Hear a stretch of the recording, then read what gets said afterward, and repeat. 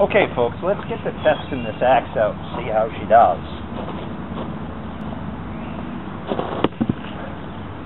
Oh no! Look what happened. Let me bring you a little closer up. My word, I used the flick method and it twisted the head of the axe completely sideways. Now what? Okay, enough of this tomfoolery. Let's get to changing some tires. So, today we're going to be dismounting this tire from the split ring rim. This rim is referred to by some as the Widowmaker. I'm going to dispel some of that for you right now. Okay. First of all, there's even talk that this might not be the specific rim that they're talking about. Second of all, as long as the rim and tire are in good condition, fair condition, then if handled properly, the risk really isn't there. Okay? Not only that, but once you release the air from the tire, the risk, any risk there is, goes down substantially. Okay? So, that being said, let's talk a little bit about the tools used for dismounting this tire from this type of rim. Okay? First of all, as you saw in earlier footage, and may have recognized, this is a duckbill hammer. While we won't be using this because I have some hydraulic tools that I can use instead, this duckbill hammer can be used to break down a tire of this type, but can be really a pain in the butt if you're not skilled at using it, and also if the rim has been painted several times and or the tire has been on there forever and it's stuck right to the rim, the duckbill doesn't work great. Now with a skilled person you can do a good job, but I question when it's really bad, like the ones I did a while back, whether or not you could actually break those down with a duckbill. And let me explain some of the conditions that I was in during that time. First of all, it was below zero, okay, and second of all, the tire that was on there was on there for a number of years. I don't think it was an actual original from 1971, but it is slightly possible because it was the military, the ones that you used to seeing on a deuce and a half. And it was weather cracked pretty bad and everything else. But it may not have been the original. But when I peeled that off, I literally had to peel it from the rim. So we're going to talk about this hydraulic setup that I'm going to use. I paid like under 320 bucks for it. It's a 10,000 pound hydraulic air pump and a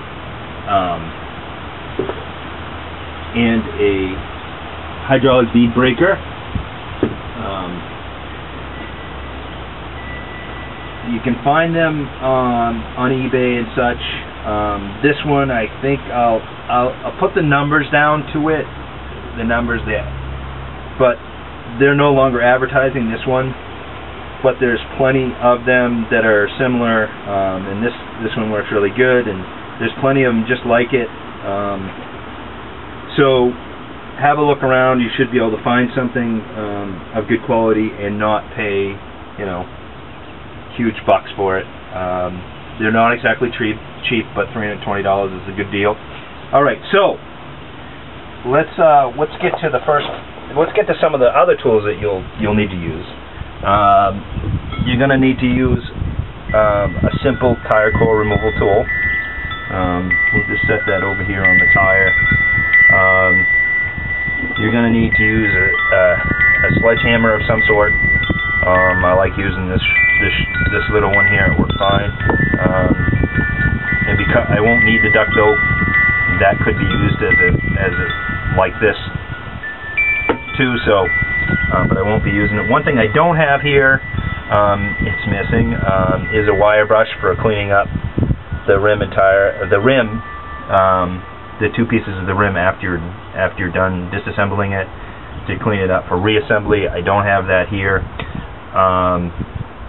And when you do break them down, you're going to want to inspect your rim. You're going to do one before you go to break it down, and then you're going to do one afterward to make sure that that rim, that split ring and that rim are still good. Then you're going to want a pry bar of some sort, like this probably. A couple tire spoons. I got a couple tire spoons here. I got a crowbar here if I need it. And what I have here is a tire iron from an F250 or F350. And this little, the way that this end is designed, and part of it's broke off, the little lip that goes in there is broke off. They are very handy for getting into, and I'm going to take you for a little ride. Slot that tire iron goes into, which is right here, right there. Just a little slot there, and we'll get in there. That tire iron fits very nicely in there. They do make Ken Tools and other companies. They do make ones that'll fit in there. Napa didn't have anything in stock, so trying to find just the right one. And those are pretty economical to buy, or you may already have one because you may have an F250 or a 350. So you may already have that. But there is, Ken Tool does sell something that goes in there and works very well. But that's a good substitution for that. So there's that. The other thing you're going to want to have is some soap and water. Tire lube is better, but soap and water will work. More soap than water a lot of times works best, and that's because you want to lube that tire up some so that the tool can slip in there easily, and especially if you're going to reuse the tire, which we're not going to be reusing this tire, and later on in the video I'll show you why. Because as you can see, it looks like there's a lot of meat on this tire, and sure enough there is. But this tire has been on this tire is an older tire. But so let's get into the first part of it. Just simply, we're going to remove the cap from the valve stem, and the first thing we're going to do is going to let the air out of this tire. Why we're letting the air out of this tire, I did already look at this tire, wheel and tire, some, you know, it's not bubbling out the side and all that good stuff, so or I should say all that bad stuff, so there really isn't a risk there. But let's talk about some safety things here. I'm not always good about all the safety stuff. I live in the real world. I'm not wearing safety glasses. That's a good idea, but my excuse a lot of times for not wearing those is because I don't work for a company that buys me new safety glasses every time I need some, because they get scratched and dirty and you can't see out of them and all that stuff.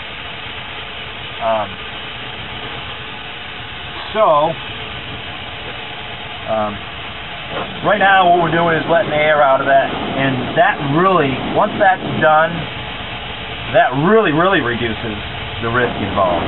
Another thing, I should have boots on. Most of the time I wear boots. I am wearing shoes. I've done this a number of times, and I feel comfortable enough that it's not, while it's not the perfect thing to be wearing, I'm not scared that I'm wearing shoes instead of boots. Although I do highly recommend that you wear some boots.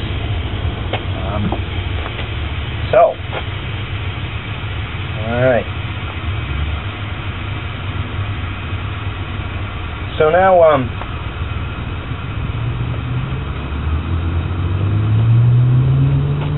I'm going to take you for a ride again. We're going to go over here, and we're going to, I'll perch you up here and see if I can't aim you down here.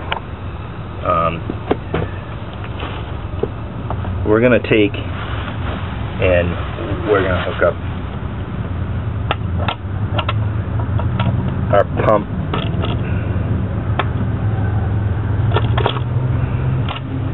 and bead breaker.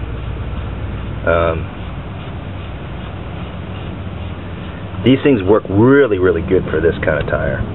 They really do. So I strongly suggest if you're going to be breaking down several of these, that you get one of these. So that's hooked in there. Now we're just going to hook our air up. Take this little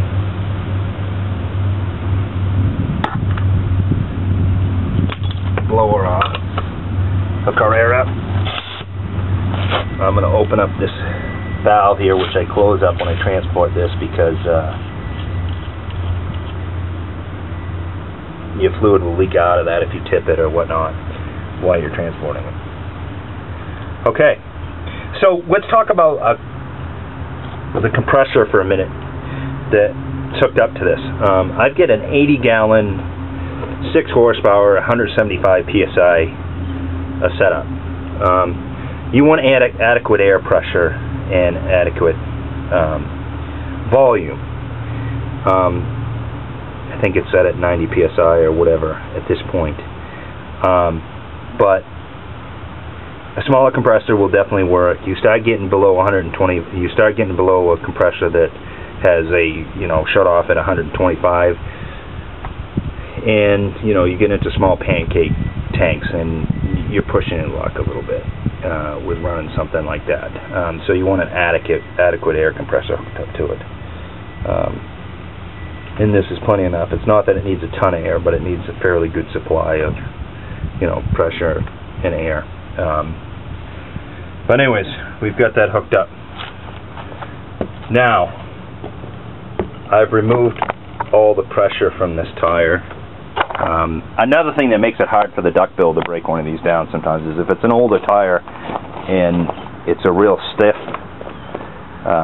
tire, it doesn't have much give to it. So when you're hitting it with a duckbill to separate it, it has a tendency not to want to separate. And then you can't keep. Well, we'll show you. You can't. Let's just get to breaking this down. All right. So I'm gonna start. Take our tire tool, and again, I've released the pressure out of here. So what you're gonna end up doing is, on this side of the bud wheel, there's these holes every so often. You're gonna want to set this right here. You're going to want to set that in the holes, and then you're going to take, before you start up, you're going to want to get that as close as you can to there.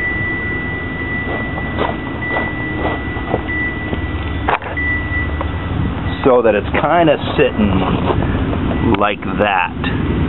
And as you can see the far side, I'm going to turn this a little bit, but you can see on the far side it's in contact underneath the rim. You're going to do that, but before you even do that, what you're going to want to do so that it slides a little easier, that's where your water and soap come in handy. And you're just going to go around, and tire loops works even better, but if you don't have any, water and soap is sufficient. So we're just going to go around the rim, pour some of this out, put it in here. Some people will even just use straight dish detergent soap.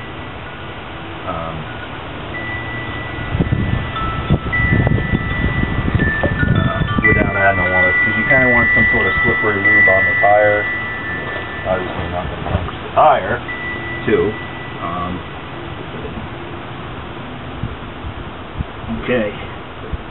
Now I'm going to exaggerate for a minute. I'm tilting this way up like this, but you are going to want to tilt that up, son, so it's underneath the rim. These two handles are here for you to hold. Alright. And then I'm just going to take my foot pump, push down on it. Now, if I look down and I see that I don't have that under the rim quite as much as I like, for safety reasons, I can just hit my release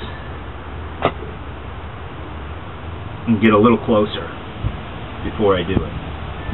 And then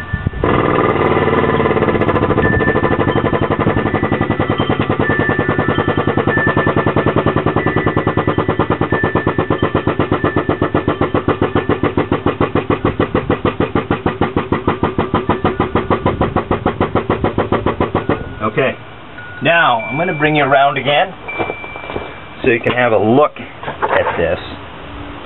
Okay. This is where the duckbill wouldn't hold this down. This will actually hold it down, and see if I can get you in here. So you got the space in between the rim and the tire there. And if you had a tire that was really stuck to the rim, that makes a huge difference. So what we'll do is I'm going to probably just shut you off, but I got to go around and do this in several places in the rim to get it released from the rim, the top of the rim. And I'll just keep going around and I'll do that. Depending on how stuck your tire is, depends on how much you might have to do that, and how many spots. So, I'm going to turn you off for a minute so you don't have to watch me keep doing that 5,000 times. Well, it's not 5,000 times, but you get my basic point. So, the one spot you don't want to have to put the hydraulic tar tool through is this spot in the bud wheel where the valve stem is, obviously. But there are enough holes around here that you won't have to, so just avoid that one. So for this tire, we're going to try and see if we can just break this bead off by hitting it in just 2 spots. So here we go.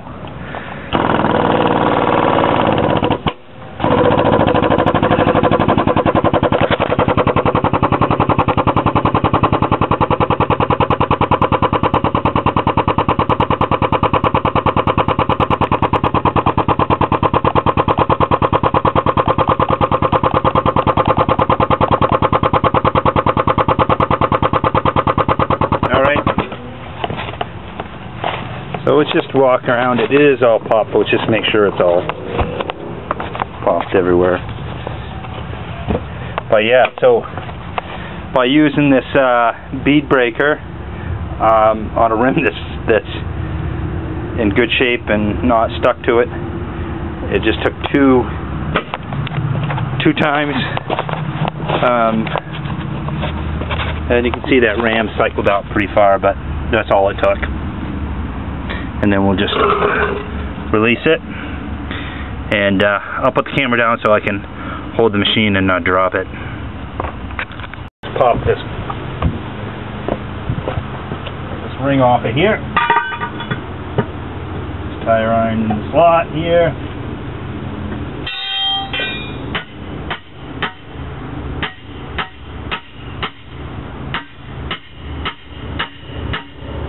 Stick down in there. Alright. This.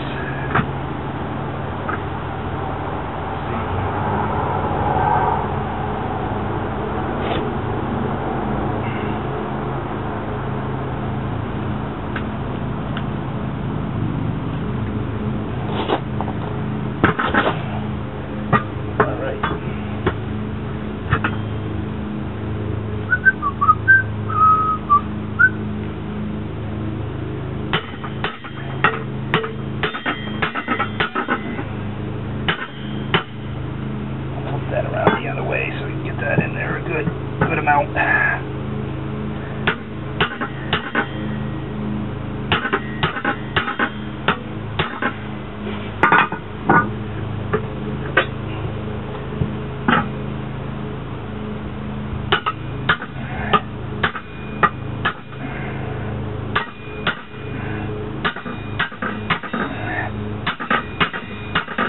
There we go. There we go. Alright.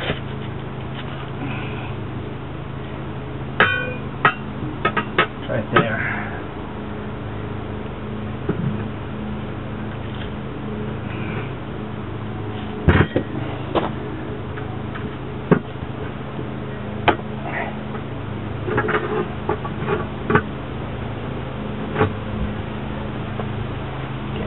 Up. Start it.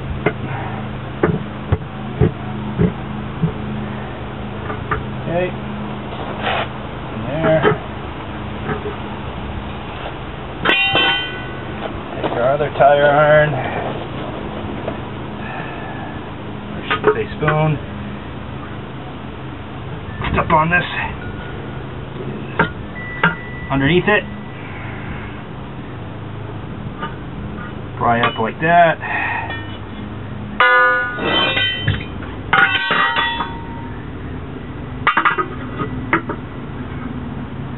And we'll end up working our way around the rim. But before we do that, I'm going to bring you over just so you can see a little better what's going on, in case you can't see from over there.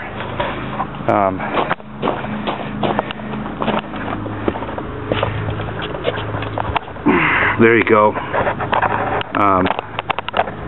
We'll leave you over here for a little while so you can get a look at that while I'm going around the rim.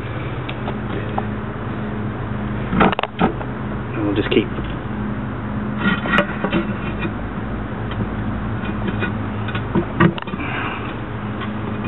prying up and walking our way around the rim. Flip it over and use the other side of that spoon. Take the first spoon out, move it past the other spoon.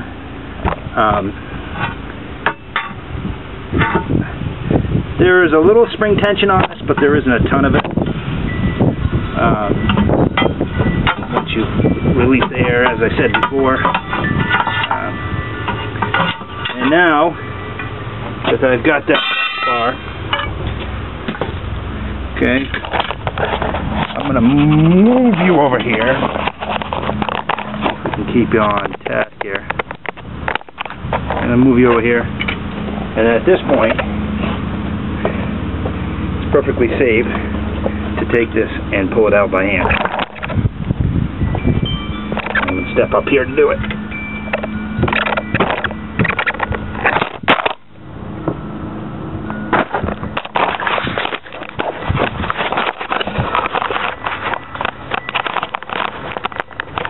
Since I keep knocking you around, I'm going to put you back over here, like so, in a safe spot. And then I'm going to climb up on this rim a little bit. And that's it. And puffed off. And there you have it. And now we'll break the other side free. Let's see how many places we have to.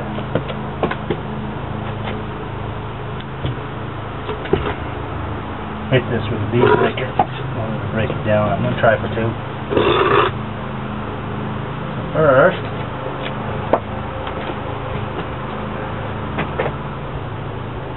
let's grab some air.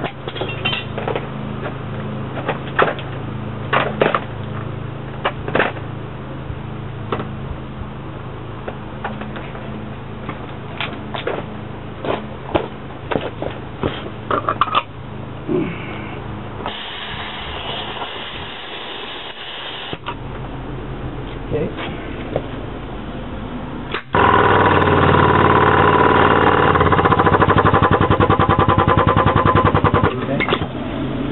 Set it so we'll make that look better.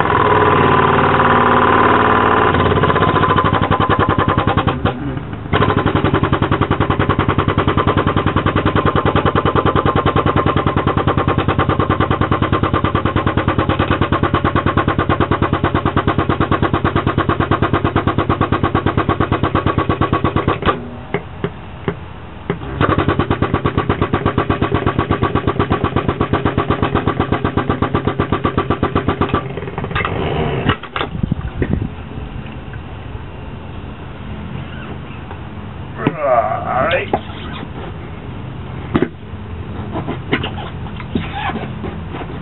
Okay.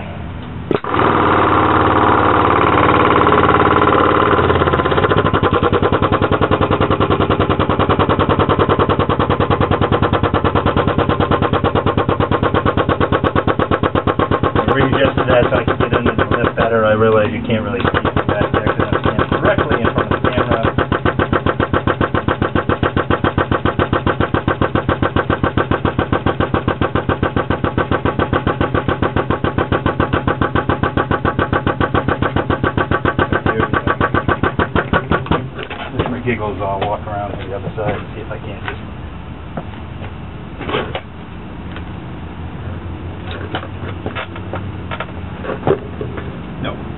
I didn't think so, but... Alright, so that's shot one. Alright, I'm going to adjust your camera just a little bit here. If I can. Let's see. Let's see where you're at. Because I'd hate to lose the shot of it. And I hate this because the sun gets right in you. So you can't see the lens. Okay, nope, I do have to go one down because if you stay up like that, you won't show it all. Alright, so let's do it in the second spot. On the other side.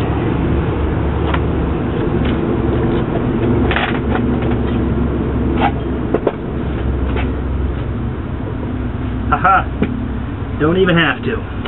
She did pop with just one. Okay.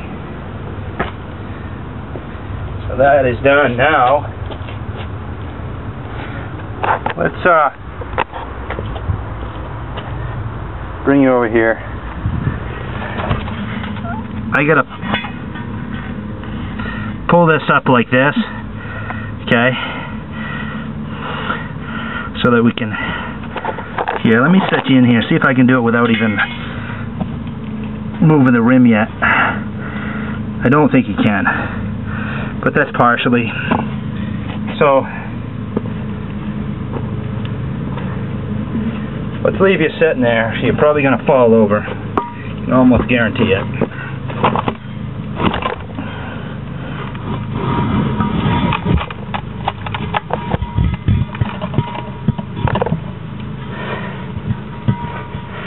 But maybe not.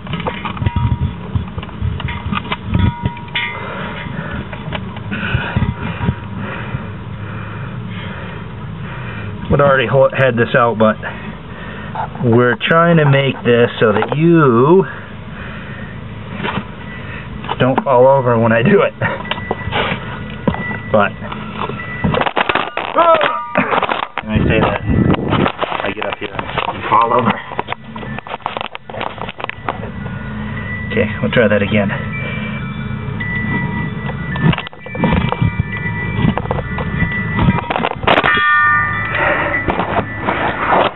Well, we tried.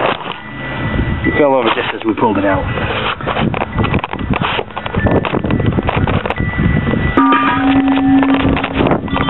Are you dizzy? Did it shake around a bit? Alright, so that's that. That rim's out. Alright. All set. So then we'll pull that here. Set in here.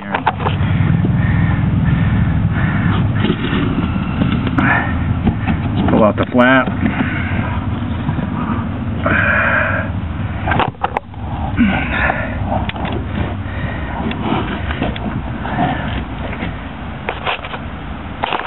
Turn you around 180 degrees.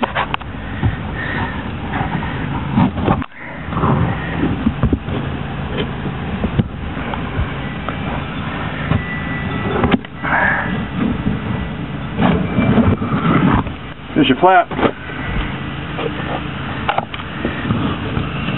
Now, let's reach in here.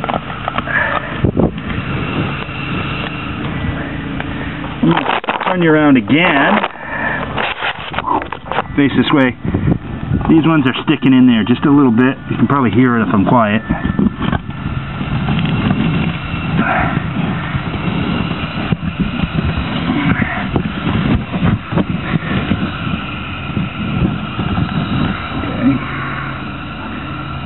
Around 180 degrees.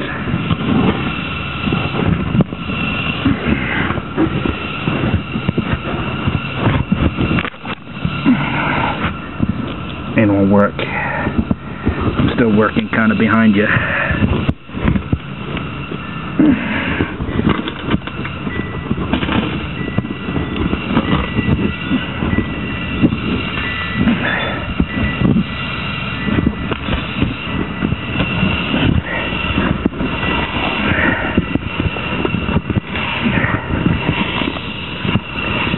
And of course we could get this out faster if I wasn't trying to give you a view of it. but here we go. The head, pretty tall, you might have to duck, but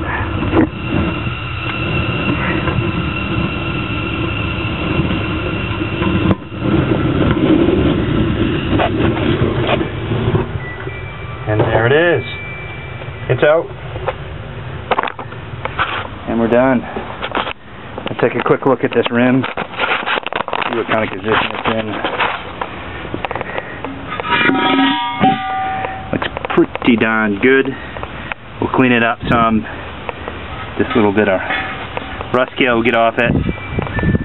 Now would be the time to paint it if you were going to paint it after you cleaned it up, as opposed to when it's on the truck with the tire on it and you get paint holding the ring to the rim and makes it difficult to take off the next time, and the paint on the lugs doesn't help either. Deuces are famous for wheels that are stuck on them, and that's one of the reasons why. So alright, that's it for this video. Our next video is probably going to be about putting a tire on the rim. We're going to be putting a new tire on, a new tire flap, and a new tube.